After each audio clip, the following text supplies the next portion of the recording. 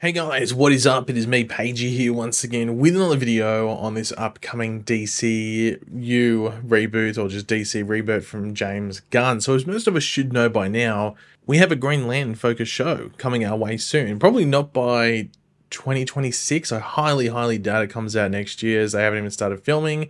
But probably not, it's probably not coming out until 2026 at this point, unfortunately. But this will be on HBO, and it's not the Green Lantern show that would have featured Guy Gardner, though he will be in James Gunn's Superman, and it won't be featuring Alan Scott or even Jessica Cruz, as that was the Greg Berlanti produced Green Lantern show for HBO Max. This show coming our way is Lanterns, which will be focused around Hal Jordan and John Stewart in a very much True Detective style mystery show, with those two Green Lantern Corps members set on Earth. Though you would expect some cosmic stuff mixed in there as well, but at least the main mystery and problem is set on Earth from what we know. But since we got the finer details of what the show of Lanterns would actually be about, the big question has been, who the hell is going to be playing our Lanterns? We had gotten some reported details previously around the casting information for the two characters of Hal and John, with them looking for Hal to be around his 40s, so mid-30s to mid-40s, and John to be around his 30s, so late 20s to mid-30s, with it likely being that Hal would probably be in his early to mid-40s, based from him being experienced as a Green Lantern vet, or veteran. That's what they sort of said. And of course, there were various fan castings that went down online for various characters, but specifically for Hal. And as we know, not many fan castings actually happen, but some of the top picks for Hal were that of Glenn Powell and Alden Ehrenreich, just to name a couple. But now, apparently, we have the favourite in the eyes of James Gunn and the people in charge of running the show of Lanterns, not for John Stewart, but our experienced member in the form of Hal Jordan. And this report is coming from Nexus Point News, who previously did report the Booster Gold casting announcement of Kumail Nanjiani, though that report has not been confirmed or denied by this point, or at this point, by James Gunn, or even backed up by any other outlet at this point in time, which is a bit strange.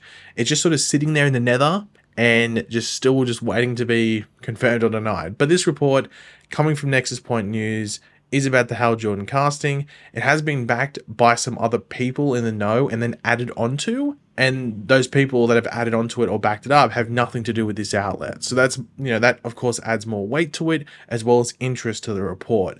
But this is what they have to say in their report.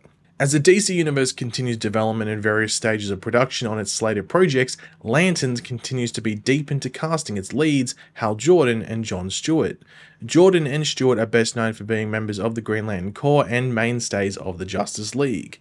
We have exclusively learned that Josh Brolin has been offered the role of Green Lantern Hal Jordan in DC Studios' HBO series Lanterns. This version of the character is described as a Lantern legend and will be a veteran member of the Corps. White actors in their 40s and 50s were being looked at for this role until it was determined that Brolin was the top choice for the role of Hal Jordan. DCU leaks exclusively reported over a year ago that Hal Jordan would be a veteran Lantern and John Stewart would be a rookie. It is important to note that although Brolin has been offered the role, it is uncertain whether or not he'll accept it. If he were to turn down the offer, they will move down their shortlist to the next option. Obviously, an interesting report there. It caught some eyes in the past couple of days. Not sure when this video will go up. But this news, and I'm calling it news rather than a report as I would normally, just due to the fact that multiple people and outlets are reporting the same thing or backing it up. So that's why I'm calling it news rather than a report. Well, this news, it created a bit of a spicy environment online, if you want to put it lightly, probably. Some people were vibing with it, which is fine, but from what I could tell, most people were not vibing with it. And I think with this Josh Brolin casting offer, remember it's an offer, that's a very important thing to push thing. It's not like a, set and done. He's been offered the role apparently.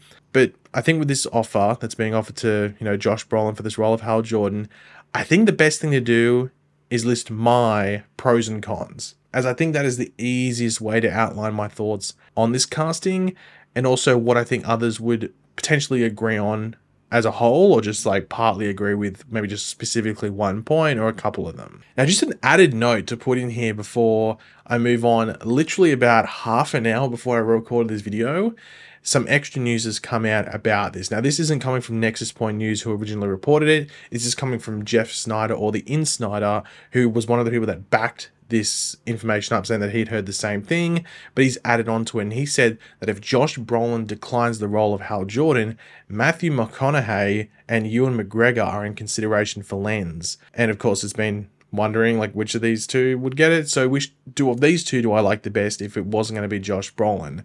Now here's the thing, they are all over 50. Matthew and Ewan are a couple of years younger than Josh Brolin, but they're all over the age of 50.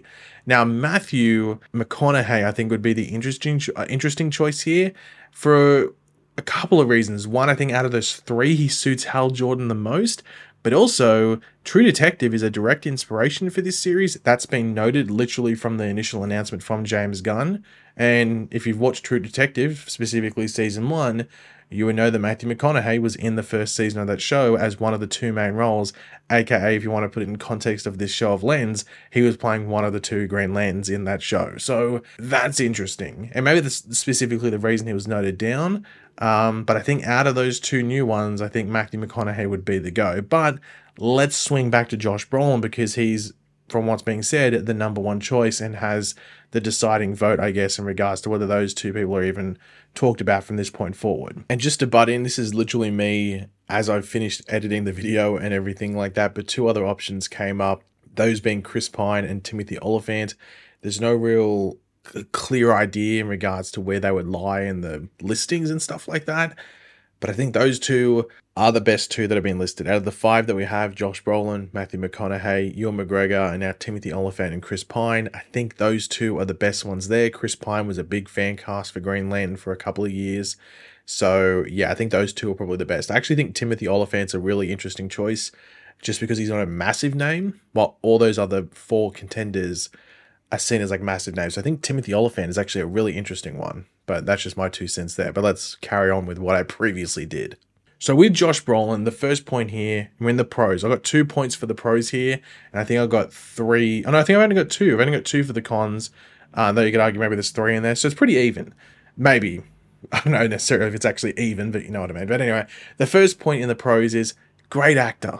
Great actor. Like Josh Brolin, you know, when he gets in there, if he's given the role, you know he's going to do a good job. He's not going to sell it. You know you're going to get some great stuff from him, whether it is maybe even in some comedy stuff if they need to put that in there, or just from some serious acting. And just, you know, this show most likely will head into some dark corners emotionally and thematically and stuff like that. So you know you're getting a good actor in the form of Josh Brolin, whether people have just seen him as Thanos, or they've seen him in Dune, or they've seen him in No Country for Old Men, or whatever it is. You've seen him in, you know, whether it's even Jonah Hex, which was arse, but he's in it. I don't think he sold it in that movie. I think he was still trying at the very least. Well, it's the goddamn Goonies, you know, he's been in multiple things. So you know he's a professional, you know he's going to do a good job. And along with that goes into the second point, you know, bringing in Josh Brolin brings in a well-known actor to the role, and it highlights the show. Though he might not be like Leonardo DiCaprio or Denzel Washington or something like that, he's still a known actor and main thing. I mean, the fact that he was Thanos is enough for maybe some promotion there as well, but also Dune as well, you know. So you bring in a well-known actor to this, you know, show.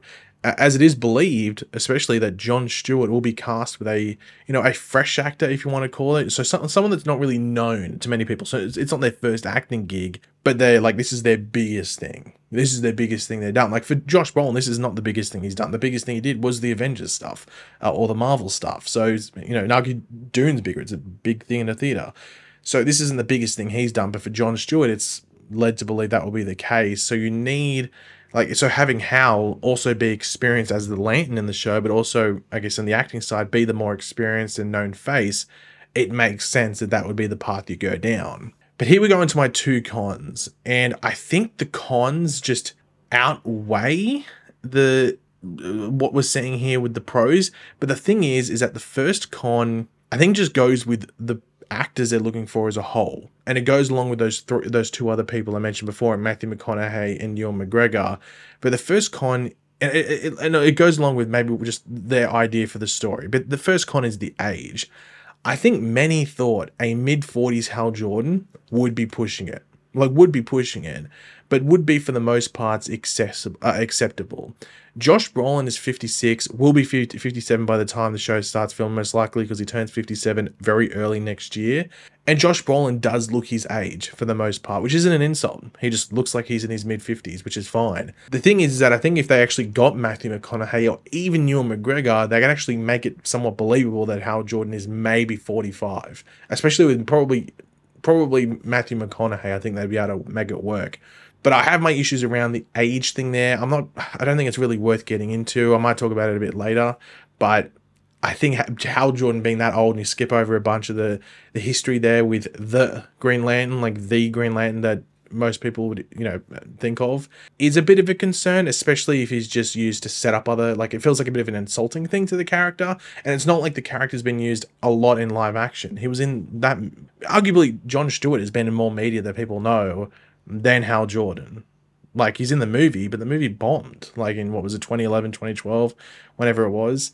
You think you'd try and get some respect back from that movie by doing a better job with the prime Hal Jordan. Anyway, maybe I'm in the wrong. But the second con has to specifically do with Hal Jordan, and it has to do with the casting of Josh Brolin, and it's just the fact, regardless of whether he's 25 or 65 as a Hal Jordan, Josh Brolin just is not Hal Jordan.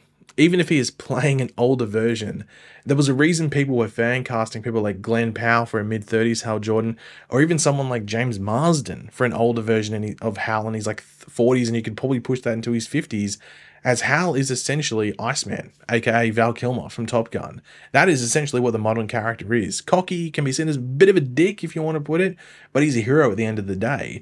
And he's, got the will and the courage and everything like that. Josh Brolin just doesn't fit that from the outside looking in. And yeah, obviously he's an actor, but you have to also fit the role. Like, that's why people do look at castings when they're announced and go, that won't work. Whether it's because you look like the character, or maybe just you seem like an actor that won't fit whatever the show's going to be, or the movie's going to be, or what that role will be within that specific show or movie. And I am 100% going to let the creators do what they have to do. Let them cook, as they say, when it comes to making the show. And I'm still going to be looking forward to the show, regardless of whether Josh Brolin accepts the offer for Hal Jordan or not. But I think even just the uneven characterization connections there are just something that irks me. And I definitely think, regardless of what happens, because I don't like to necessarily like plant myself in concrete, never move, but I just feel like it'll be a miscast. But if they want to characterize Hal Jordan in that way for the show, which wouldn't really be like what he actually is, but it's how they want to characterize Hal Jordan for the show they want to do, which helps them tell the story and whatever it is, then fair enough. But a lot of the universe is being pushed forward as like these accurate castings, which are for the fans and stuff. And I think this one is, at least from the outside looking in, a clear misstep. Though we go back to those pros, as I said, you're still getting a good actor. He's going to do a good job. People are going to watch. And that's the thing. The general audience probably doesn't care. They probably see Josh Brolin. They go, that would be sick. Let's go. So that's probably where Warner Brothers and DC is coming from. Maybe they're not going necessarily for this ridiculously accurate Hal Jordan, regardless of age, but just looking for someone that they know can sort of be like a very strong anchor for the show. But what is the plan here with the Green Lantern stuff, both in Lanterns and also beyond, based off what we're seeing here?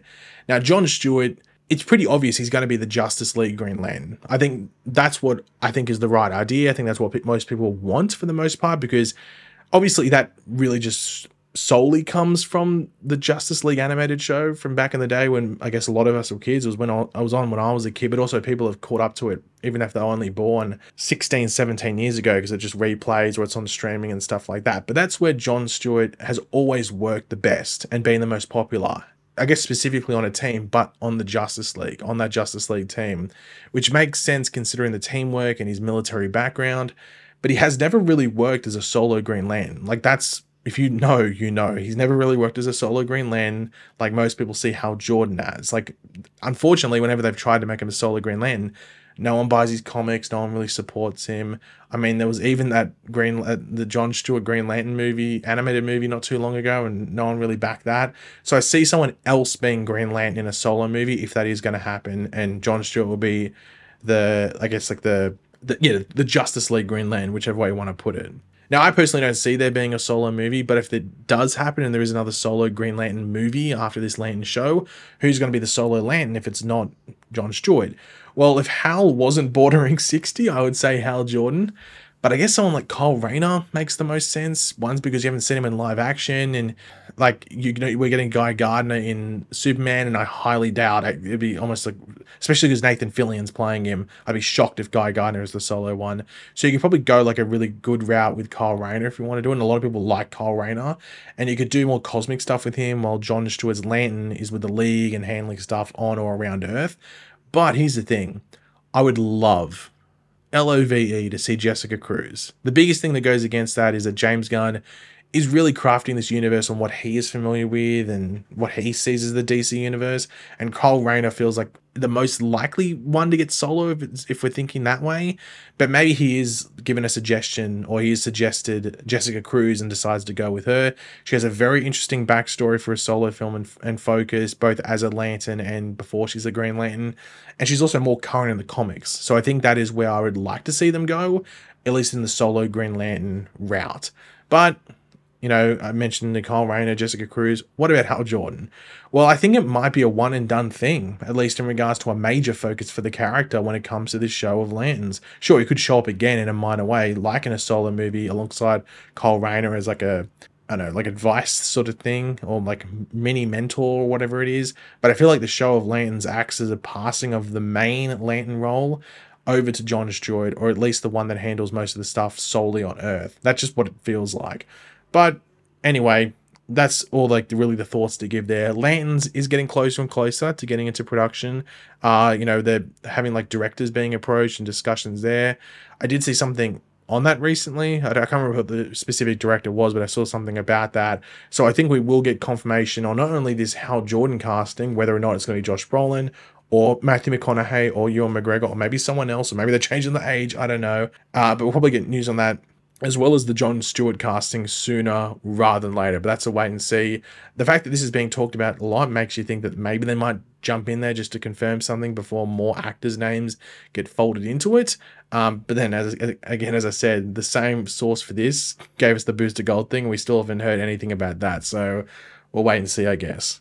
But yeah, guys, thanks for watching. Hopefully you enjoyed the video. If you did, it'd be awesome if you could drop a like on the show support. Let me know in the comment section down below your various thoughts and everything we went over. Always curious to read what you guys are thinking. And of course, if you are new to the channel, make sure to subscribe, and I'll catch you guys later.